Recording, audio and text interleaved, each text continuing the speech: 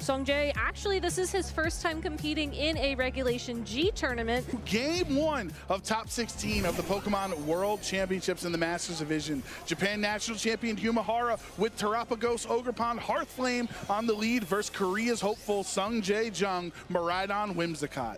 A great position for Hyuma to start this game. Right off the bat, has access to Follow Me and redirect any of those attacks from the Miraidon into that position.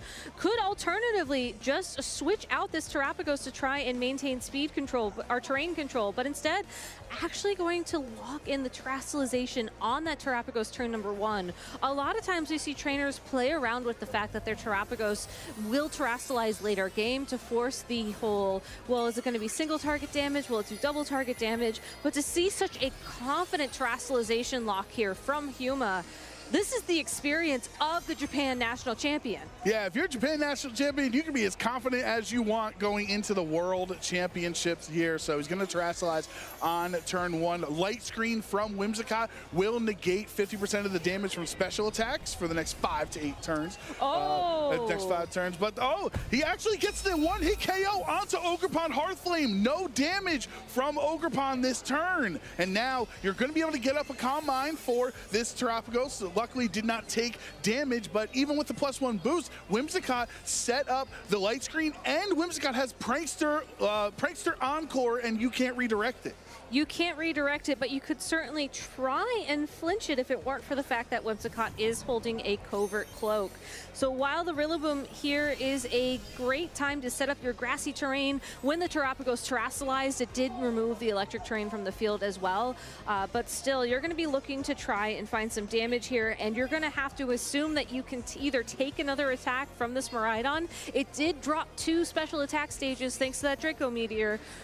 Or you assume your opponent is going to switch that Pokemon out, you Terra Starstorm, you go for an attack on that Rillaboom into the Pokemon coming in, and just get ready to hopefully figure out a way to handle the Miraidon the next time it's around. Yeah, this Miraidon is truly not too much of a threat into Hyuma right now. You can feel confident that both Terapagos and Rillaboom are not too threatened with the -2 special attack from the Draco Meteor. So, of course, Seong Jae has to swap that Miraidon out and bring it around later on in Game 1. He will decide to bring his own Ogerpon Hearthflame onto the field. So 2 grass types here for Seong Jae against the Rillaboom. There's the encore we were talking about. Because Rillaboom did not go, or can't fake out a Covert Cloak Pokemon, now Terapagos is locked into clicking Calm Mind every turn and not getting any damage. Wood Hammer with a great switch for Seong Jae because he takes resisted damage. A lot of trainers would try and switch out the Pokemon there to avoid being encored into an attack, but until the reveal of the Ogerpon,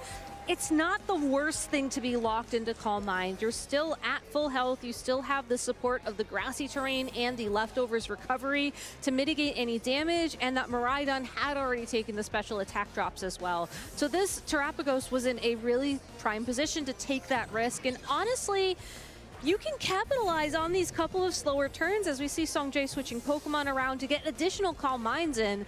Yes, the Terapagos can attack this turn, but barring a critical hit from the opposing Ogerpon, it's not exactly threatened either.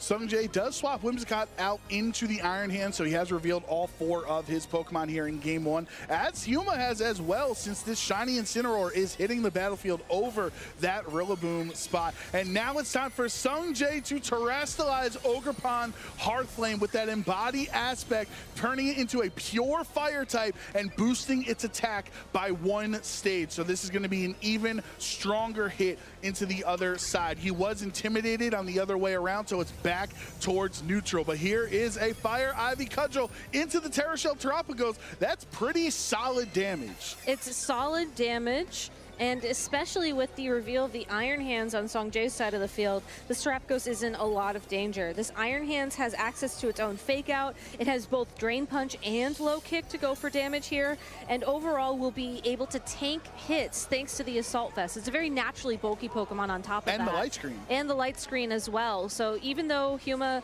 is going to, again, be playing through a couple of these more passive turns, getting those Calm Mind boosts up, Seong Jae has found a board position where he can just go on the offense and really put a lot of board pressure down while Hyuma either waits for the Encore to end, which should happen after this turn, or just finds a way to pivot around. If you go ahead and parting shot with your Incineroar.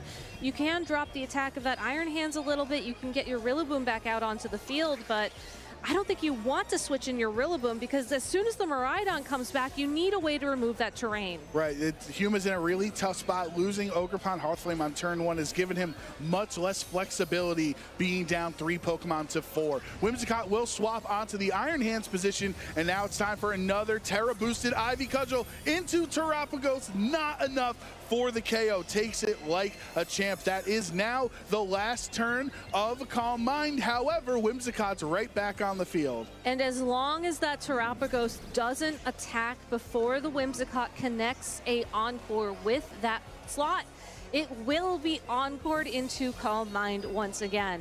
So while Hyuma is able to pivot here, will get the Rillaboom back on the field, you still cannot flinch that Pokemon. And Terapagos, you either switch out and you lose all the special attack and special defense you just built up, or you protect, and then you just get encored into Protect the next turn, which then you don't necessarily get every turn. That's the thing. It's like, oh, okay, well, I'll just Protect to get out of Encore, but then you get protected into it. So Hyuma's Terapagos is in just a really difficult position here in Game 1. Whimsicott as well, if the Terapagos somehow switches out for later. Light Screen is almost up, so the Whimsicott can still stick around and reset up Light Screen for later. Hyuma's out at this point in time is most likely to go for a double protect. It's a very risky play here, but hypothetically you can U-turn into that Whimsicott, get some damage down, get the Incineroar back onto the field, and then the second turn try and use the Incineroar to lock in a KO against that Whimsicott and hope that knockoff, despite the resisted damage, would pick up the KO there. But instead, making a very difficult decision here, will actually switch out that Terapagos. So it'll be able to come back onto the field and attack, but will it be able to accomplish anything without those critical boosts? We know Incineroar has to go into that slot as it's the only Pokemon in the back for Hyuma, so Incineroar replacing the Terapagos there. Whimsicott tried to go for the Encore, but of course it just swapped in, so that's not going to work. Here is now another Intimidated and Parting Shot and Intimidated. Ivy Cudgel into the Fire type means it does nothing. Rillaboom can U-turn out to safety to get Terapagos back onto the field at the end of this turn. And with Terapagos returning to the field, if it is able to take another Ivy Cudgel from the opposing Ogerpon, can deal back some super effective damage with Terra Starstorm now that the Ogerpon has been terastallized. Whimsicott cannot go for an Encore in this position for the Terapagos because it hasn't used a move yet, and that Incineroar is going to be a Dark-type Pokemon, so any Prankster boosted attacks are going to fail.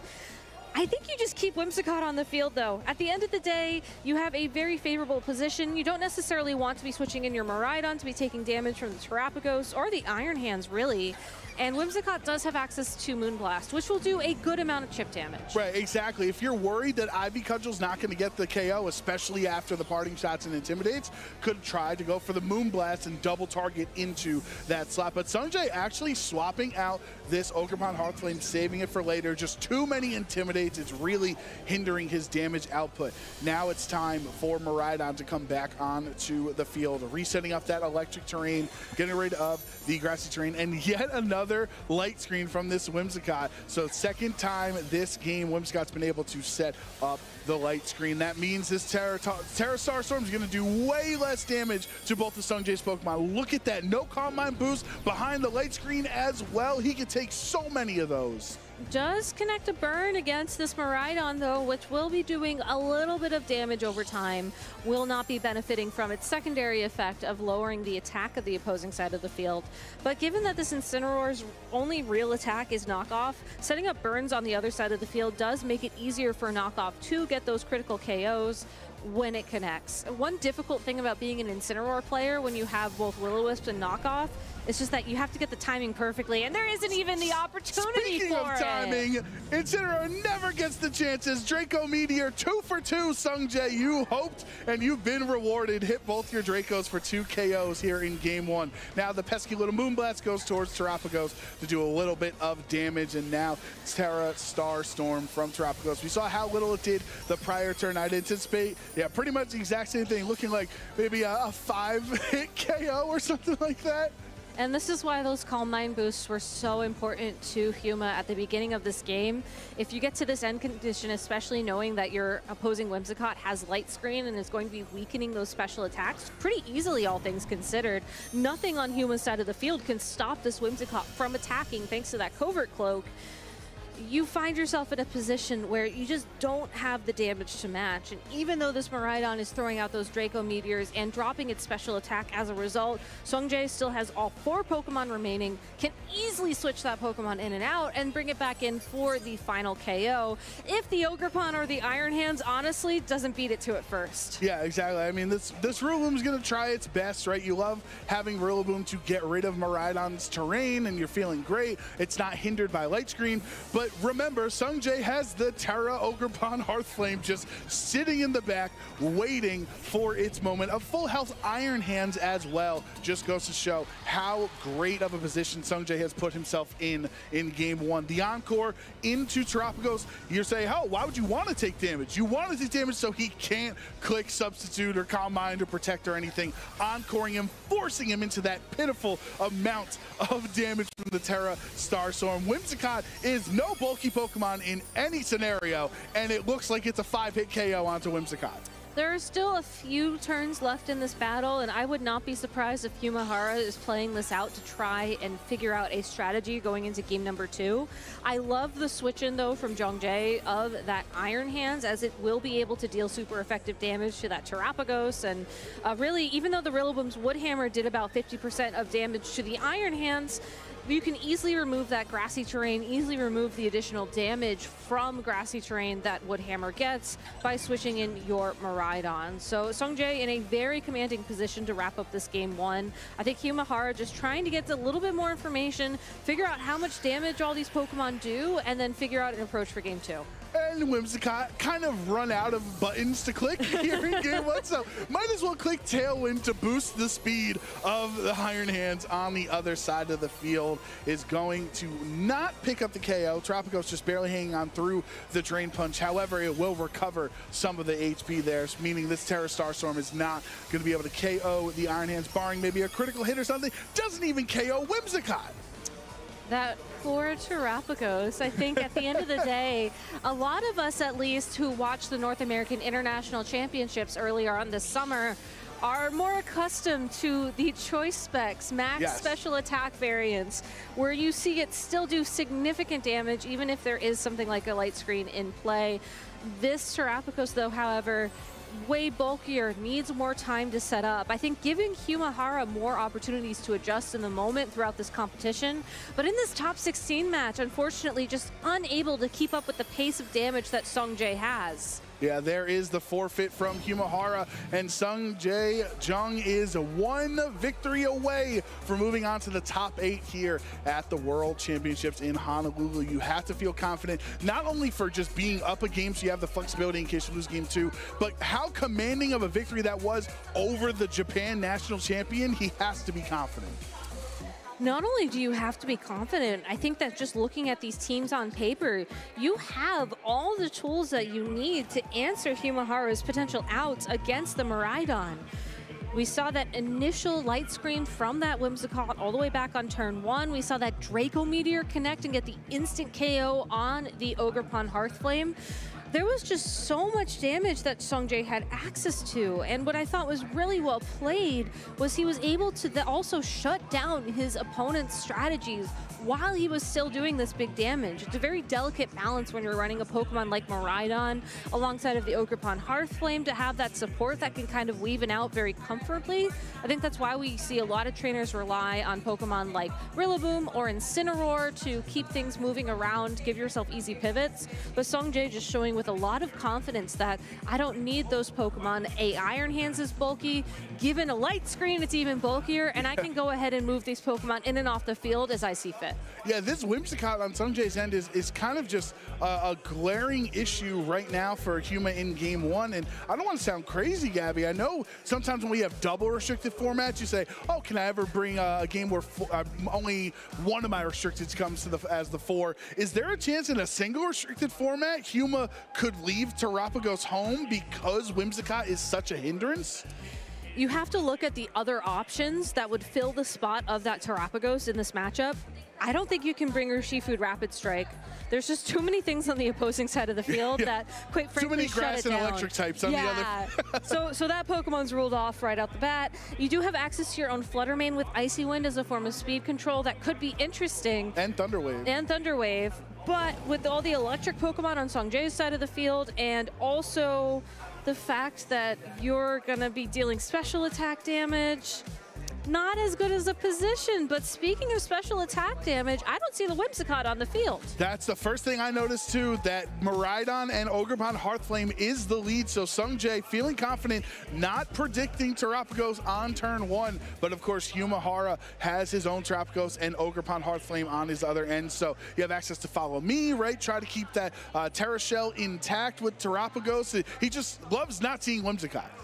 He does, but you still have to worry about the threat of a Draco Meteor into your own Ogerpon to get that KO like we saw in Game 1. That's right, yeah, right away in Game 1, Draco Meteor connected and knocked out. No Terapagos on this turn. Instead, it is Ogerpon Hearthflame with the Terra. Oh, it was on Seong Jae's end. They had the mirror there. So Seong Jae going 2 for 2 in these games, terrestrializing his Ogerpon instead of Miraidon. Ogerpon on Hyuma's side will go for the spiky shield, so any attacks into that spot not doing damage, and Terapagos going to follow suit. So no damage, kind of gets Seong Jae to bait out his terrestrialization.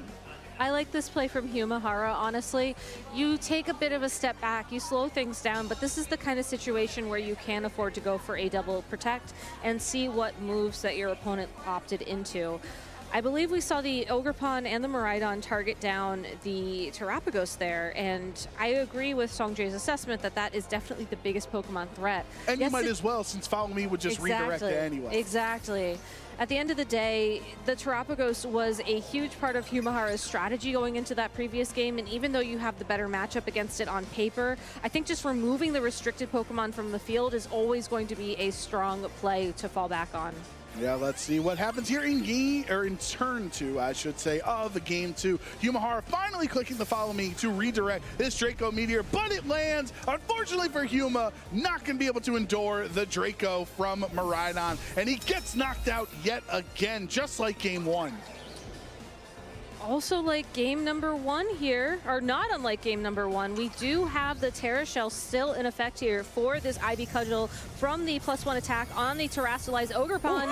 It's not very effective, but it still brings it down to half its health. Resisted damage, bringing it down to half, and no grassy terrain on the field means he's not going to be able to recover more health there besides the leftovers. So he did click, Hyuma did click Calm Mind on that turn, gets a boosted special attack and special defense. Crucially, Whimsicott not here to encore it into Calm Mind. In addition, we have the Flutter Mane making an appearance as an adjustment from Hyuma. Will be activating its booster energy to get a boost in its speed. So this is going to be a Flutter Mane that is faster than the opposing Pokemon on the side of the field. Not only is there no Whimsicott to encore and to Calm Mind, there's also no Whimsicott to provide some Tailwind support. So this Flutter Mane could potentially use Icy Wind, drop the speed of the opposing Ogerpon and the Miraidon if it stays in on the field, opening up an opportunity for Terapagos to go on the offense. That being said, though, there still is a lot of health in play for this Terapagos, and depending on which Pokemon you anticipate your opponent targeting, trying to get an early knockout to match the knockout we just saw from that Draco Meteor would bring Hyuma back into the game. Losing that Ogerpon so early without it attacking has just been huge in both games. He needs to make up for lost time. Miraidon switching out, so Hyuma potentially anticipating the swap since the Draco Meteor made it lose 2 stats to its special attack. So of course Miraidon had to swap out into Iron Hands on the field. Yet again, no Whimsicott as of right now. Moonblast seems like it does perfectly 50% to the Iron Hands on the switch in. Now it's time for the Ogerpon Hearthflame for the Ivy Cudgel into Terapagos. He never terrestrialized, and Terapagos is down. Terapagos is down, which means Hyuma Hara is down to his final 2 Pokemon with the Incineroar and the Flutter Mane. And while Flutter Mane may be able able to get a KO on that Iron Hands with a second Moonblast. That Ogerpon Hearth Flame is looking real pretty. Moonblast Icy Wind ain't doing nothing to Terrifier Ogerpon. It isn't, and again, such a unique adjustment coming into this tournament. That Pokemon making an appearance once again was very popular in the past regulations, but providing some incredible support here alongside of Miraidon, and just such a powerful Pokemon indeed. And now you do have the Incineroar on the field. Of course, Whimsicott was the one holding Covert Cloak, so Fake Out is available into either of Seong Jae's Pokemon. Maybe you go Fake Out into Ogerpon and hope Moonblast picks up the KO onto the Iron Hands. That'll get you through this next turn. But unfortunately for Hyuma Hara, I think he's going to have to be looking at the Thunder Wave on that Fluttermane to try and find enough time to pick up a knockout on this Ogerpon. But with the Fairy-type Terastallization on the Fluttermane, will be able to resist those Fire-type Ivy Cudgels, will give it an opportunity, especially with the flinch on the opposing side of the field, to find this KO against the Iron Hands. But still, it is 3 versus 2 in Seong Jae's favor with that Miraidon and an unknown Pokemon still to contend with. Iron Hands goes down. I think Hyuma Hara just really did not want to risk a potential damage roll, seeing how Moonblast looked almost exactly 50% onto the Iron Hands. So wait, use your Terra Fairy for the Fluttermane. That Moonblast is going to be doing a lot of damage as well to Miraidon if it stays as Dragon type, or even if it Terastallizes out. A Terra Fairy Moonblast, we saw the terror that Fluttermane put onto the metagame for so long. It's still a lot of damage. It still is a lot of damage. The Miraidon also cannot protect this turn, but it can be protected by a Follow Me from the Ogerpon. Definitely Follow Me making so much sense, resisting a Moonblast, but no Moonblast. Instead, it's a Thunder Wave. Hyuma Hara is going to put his hope on luck at this point that Paralysis will be on his side in the future turns. But the Electro Drift from Miraidon, Incineroar never stood a chance. That's a one-hit KO. It could potentially be a game-winning hit. It's just this Terra Fairy Fluttermane standing in the way of Seong Jae Jeong, moving on to the next round of this competition. And while this Moonblast certainly will be able to pick up the KO on this Miraidon, can the Ogerpon find it in return? Miraidon goes down. Seong Jae still has a Pokemon in the back we haven't even seen, but Ogerpon Hearth Flame, one of the stories of the tournament, gonna use that boosted Ivy Cudgel into the Fluttermane for the KO, and Korea's hopes are still alive. Seong Jae Jeong knocks out one of the favorites in the tournament in Hyuma Hara. What a commanding top 16 victory. A very commanding